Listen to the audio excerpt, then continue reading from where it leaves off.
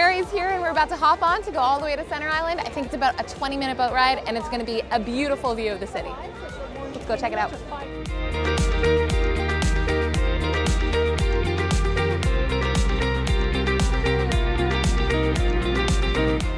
What's the Titanic song?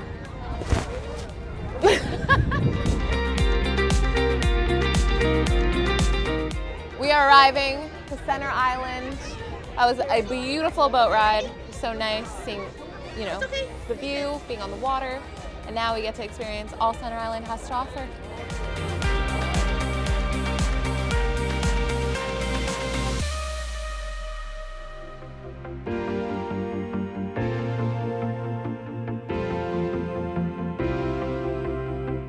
We have made it here from Toronto on the ferry to Center Island, and we are here with Christine, who's going to be telling us all about this space. Tell us how big this island is. This island is pretty big. It's over 600 acres.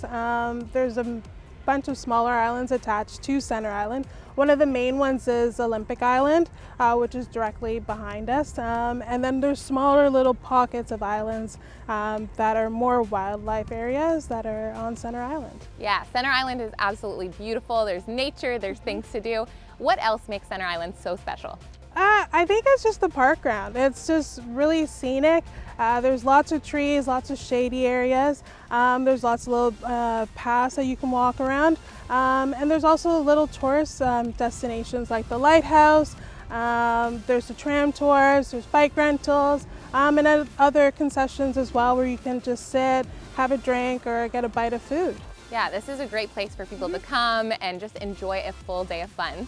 But are there actually people who live on the island? There are people who live on the island, and they've been here for a long time. I've heard about 100 years. There are no cars, which is kind of an interesting thing, especially since they're part of the city. It's good for exercise, I guess. Yes, it is. But it's also a unique way to, to live your life, is to live on an island.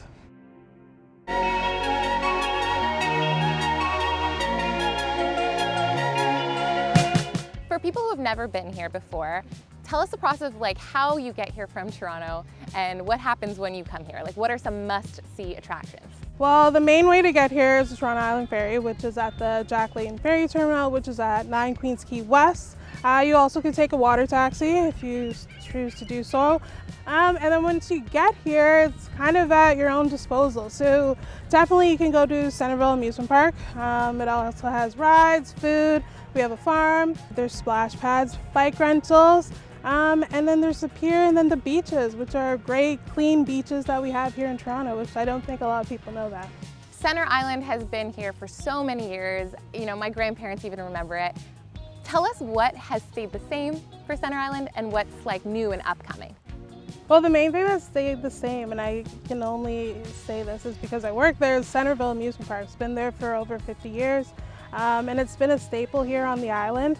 And I think the up and coming things is just the people that come here and the different cultures of people that are coming here. And I think that's the exciting thing about this city. Now, I'm very excited to go and explore all Center Island has to offer, but do you have any, hidden gems that I need to see, must-sees, must-dos? Yes, I would definitely go to the beach and also go to the lighthouse, see that, because that has a good history of its own. But yeah, mainly just go for the beach, sit under a tree with a book, with friends, or even just by yourself. It's just a great island. I love it. Thank you so much, Christine. I'm so excited to explore the island and have some fun.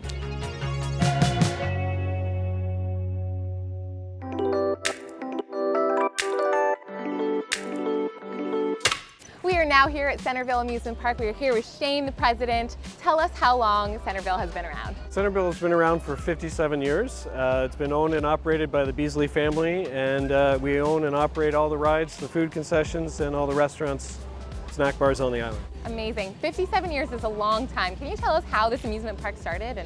It first started by my father, Warren Beasley Sr., back in 1967.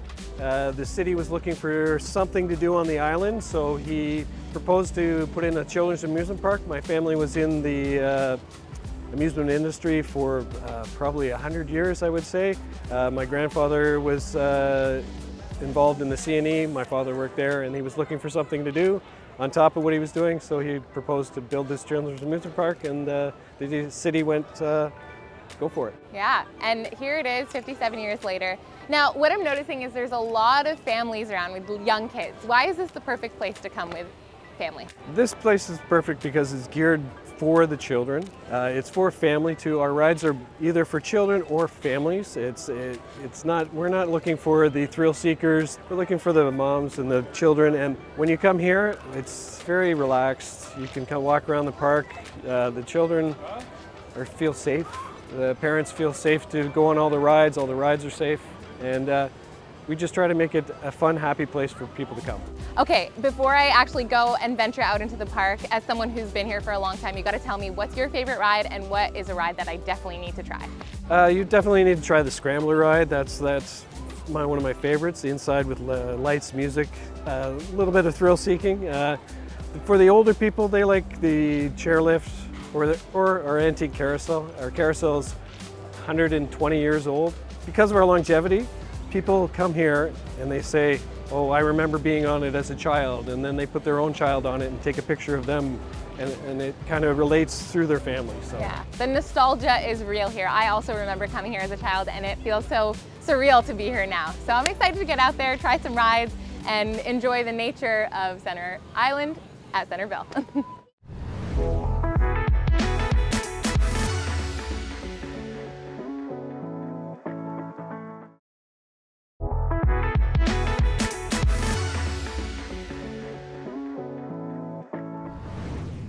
If you're going to Centerville, you're going to want to start with the Sky Ride. It's the best way to see the whole amusement park and then figure out what you want to do next. All right, here we go.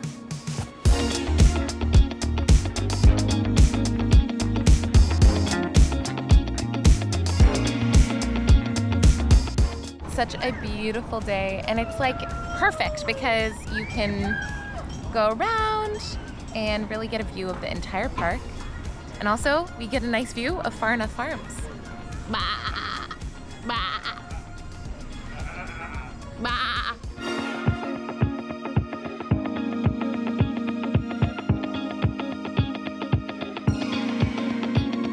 There's just so much to see, and honestly, I could stay here the entire day. It's a great way to start my day at Center Island. And now time to go on some crazy fast rides. Woo! I wonder if I'm tall enough for this ride. I don't know.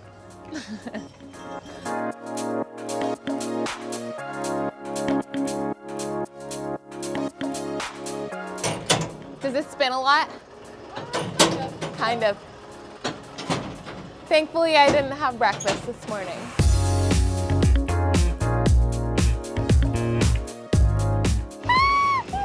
Oh, nice and speedy.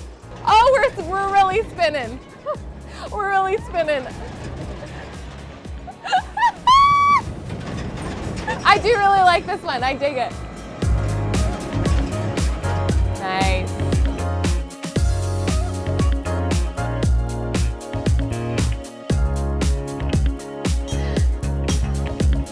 This reminds me of the drop zone, but a little more family friendly. Okay, breathe. Leaping lily pad. Up and down and down. Oh, there we go.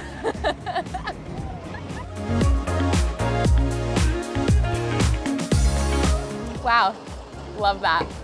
Super fun. And now it's time for the Toronto Island Mine Coaster. Yeah.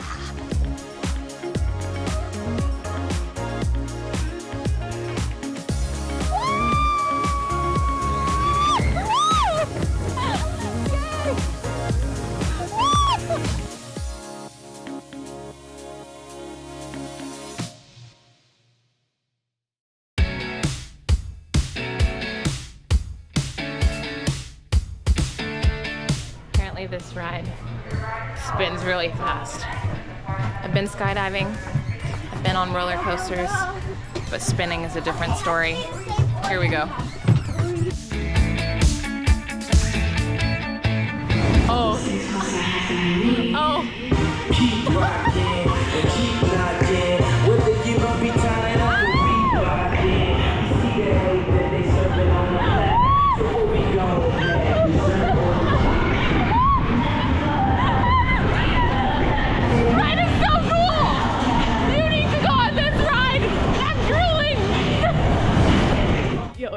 was so unsuspecting. That was way more incredible than I expected it to be.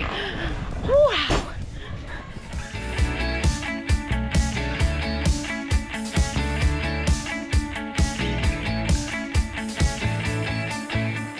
Oh look, it's the CN Tower.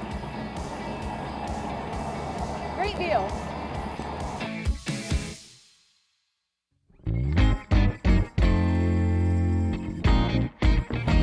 Next up is the Antique Carousel, and when I say antique, I actually mean it. It was built in 1903, and it's one of 30 hand-carved carousels in existence. It's over 100 years old, so that means I'm riding on a piece of history.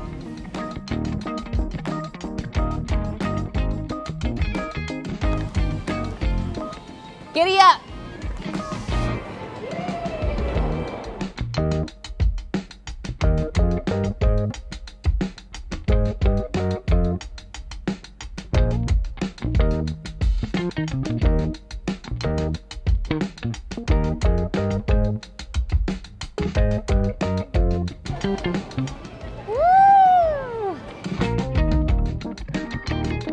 Went on the Antique Carousel, and now it's time for the Antique Ferris wheel. Gotta hit up all the antiques.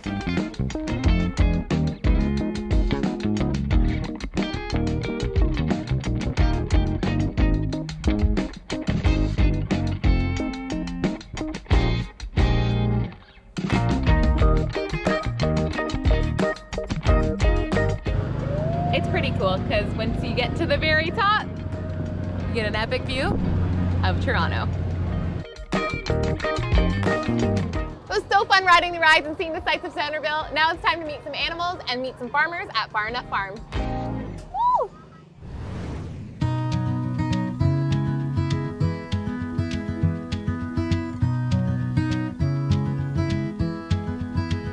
We are here at Far Enough Farm within Centerville, and as you can probably hear, there's some animals. I love that. Lindsay, you are the farmer here. Tell us how long this farm has been on the island. So the farm was started on Center Island in 1959. Obviously it's grown since then, but some of it is for sure original. A lot of the fences are original, the barn is original. Some of the sheds are original. They've been fixed up a bit over the years, and some pens have been added. Yeah. Oh, so fun. I love animals, and you have a lot of them here. How many animals do you have, and what kinds of animals are they? So at the busiest part of the season, when the weather's the nicest, it's probably about 40, maybe 45. Some of them are having babies, obviously. So, and then, they start to go home a little bit as the weather cools down. We've got ponies, donkeys, sheep, goats, alpacas, a dwarf zebu, which is a kind of small cow. I love that. I want to meet that small cow. He's really sweet. Common's really sweet. Peacocks, ducks, chickens, bunnies, guinea pigs. It's pretty much everybody. Wow. Okay, so do the animals stay here throughout the year, or do they actually go somewhere else during the winter They time? go up to a big farm in Schomberg during the winter, in part because it's a little bit cold on the island. Obviously here the weather can be unpredictable, and so there's a big barn there that they can all go inside to keep warm. And also there's not so many people. In February it's a bit of a walk from Ward's Island in the snow, and so it's, they get a bit lonely without people coming to visit them all the time. So they like to go home to Schomberg to see their Schomberg family. And then they come back and for then the they come summertime. back in the spring, Okay. as soon as the weather is nice. Now with this is not just a petting zoo. This is actually a fully functional farm. Tell us how that works and operates. Just like any other farm. I think in some petting zoos, the animals, they just come, they stay for a short period or maybe just during the day so people can meet them. But these guys live here. Some of them are having babies here, or at least nursing their babies if they give birth somewhere else. So we do everything for them. This is their home for at least 6 months of the year. Why is Far Enough Farm a staple of Center Island?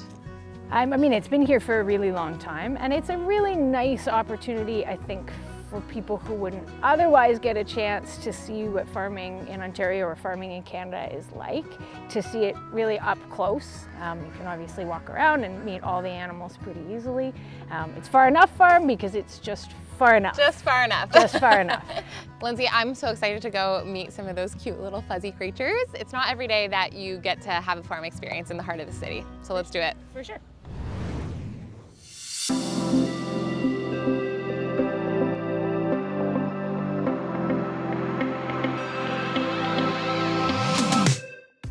is this the cow? This is Comet. Oh. This is Comet the cow. Comet, can we come in and say hi to you? A little bit? What do you think? Hi, Comet. Comet is a dwarf zebu. If you've ever seen pictures or videos of India, the cows that are walking around, oh, that's hi. Prince. He just wants to have a sniff of your hair. Oh, sure, go ahead. This is Prince the alpaca. He really likes, Hi. hair, and he likes to give kisses, Hi. so he's Hi. coming to Came check right up things to out. me. What's up, Comet? Oh, I just touched your neck, sorry. More scratches? I'll ask next time. Comet is basically the mini version of an Indian cow. So he's got the hump. It works just like a camel's hump. Obviously, he's not missing many meals here, but if he was a little light on food or water, he could, use the fat in there to keep himself hydrated. Okay, that's really cool. And I love that you're just watching the whole thing. I know, my hair is a little cooler than yours. Do you want to give me? I love this. Okay, Good boy, see you later. He was Comet. just wanted to check you out. Super cool. Nice to meet you, Comet. You're a good boy, Comet. You're a good boy.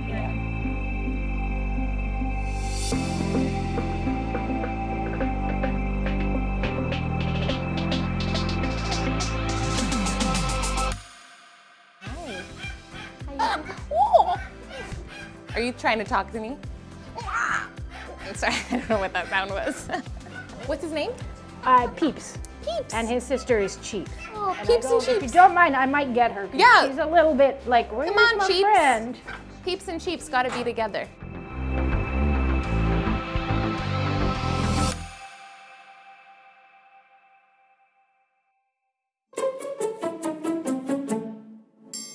So this is Gunner the goat. My long lost Gunner, buddy. are you camera shy? Okay. Gunner, do you want to go for a run? Ready? Good, I'm gonna fall on you. Come on, let's go. Come on, Gunner. Come on, Gunner. Oh, be careful. Okay, come on. Come on, Gunner. No, I don't want to trip. There you go. Come on. Oh, he's coming for you, Carl. Oh, Gunner. Come on. Come on, come on, come on. Well, come here, buddy. Oh, come here. Well, Lindsay, thank you so much You're for welcome. showing me around. And I had such an awesome day with the animals. All of them are so fun and friendly. It was great, so thank you. You're very welcome. Say bye to the camera, Gunner. Oh, say bye to the camera. Say bye. Yeah, there you go. Oh! Gunner.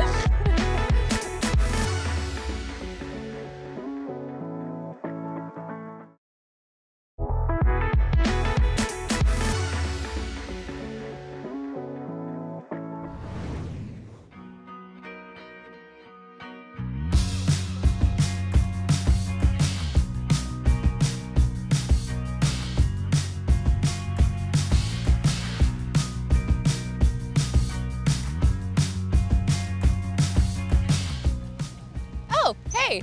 Did you know the best way to get around Center Island is on a bike rental? Hop on in.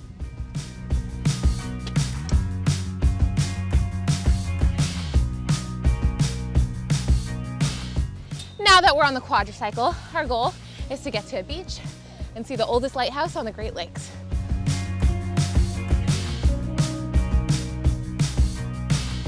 Oh, I see the lighthouse through the trees. There it is. We've officially made it to Gibraltar Point Lighthouse, and I'll read you the little blurb here. This is the oldest surviving lighthouse on the Great Lakes and the second oldest surviving lighthouse in Canada. So this is kind of a big deal. It was constructed in 1808. Let's go check it out.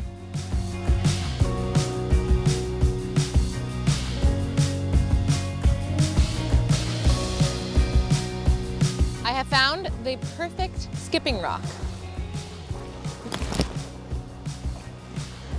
I got two there. Look at this, looks like an alien.